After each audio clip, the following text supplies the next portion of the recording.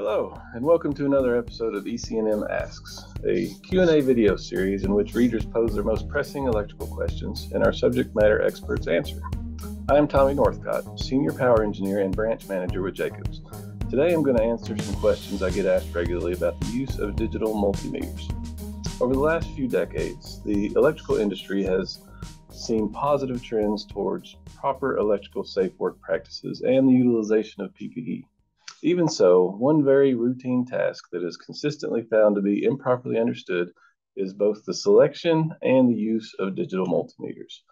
One of the most common errors I see is the lack of voltage-rated gloves and protectors when using a digital multimeter. It is a common misconception that the insulation on the test probes is a primary protection to mitigate shock hazards for the workers. The truth is that the insulation on the probe is primarily intended to avoid inadvertently shorting phase to ground or phase to phase while taking measurements. The worker's primary shock protection is their voltage-rated gloves, which are required when taking measurements on circuits greater than 50 volts. Yes, even for 120 volt AC circuits, gloves are required. I've also been asked many times about the CAT rating on digital multimeters. The CAT rating, 1, 2, 3, and 4, refers to the magnitude of transient spike that the tool can withstand without sustaining damage. These categories are based on the fact that high energy transients, such as a lightning strike, will decrease in magnitude as it travels through the impedance of the electrical system. The closer you are to the power source, the higher the CAT number you will need.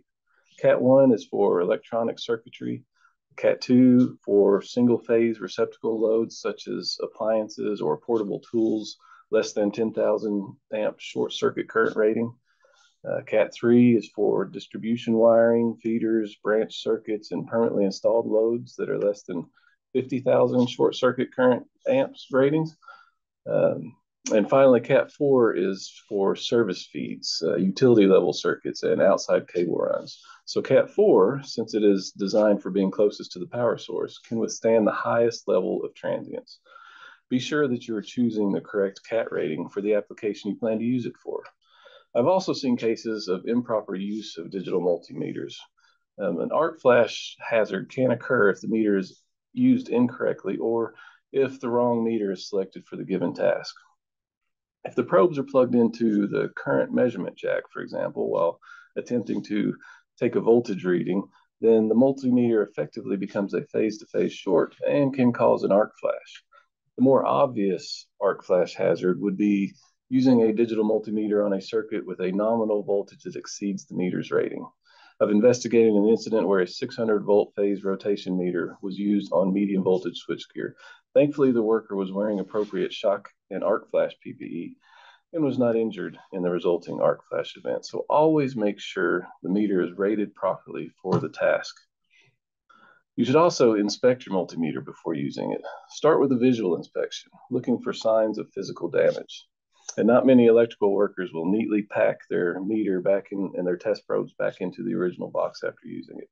Typically, the leads are wrapped around the meter and then tossed into the tool bag or tossed into the back seat of the truck or wherever it goes. And that's just another reason not to depend on the probe's insulation to protect you from the shock. Because how many times throwing it somewhere does it take to damage the test probe's insulation? And prior to using the test probes, verify that they show no signs of physical damage. Run the test probes between your fingers as you visually inspect them, feeling for any signs of damaged insulation. Damaged test probes cannot be repaired and must be replaced. Never use damaged probes. When you insert the test probes into the jacks, the connection should feel firm and secure.